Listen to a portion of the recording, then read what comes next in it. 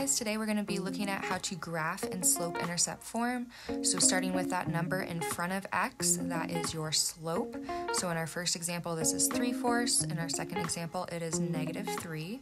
Then moving on to our y-intercept, because this is slope-intercept form. Since there is nothing being added on, there's no constant being added on in our first one, it's going to be 0. And then in our second example, it's at +5. And that's important because that is going to be the very first point that we plot. Then from there, we're going to use our slope. So in our first example, that's 3/4. So we're going to rise 3, go to the right 4, so run 4. Or we can go down 3 to the left 4 because a double negative makes a positive, cancels out. And in my second one, it's a -3, which would be like -3/1. So we're going to go down 3 to the right 1. You could also go up 3 to the left 1. Give me a follow for more daily math tips.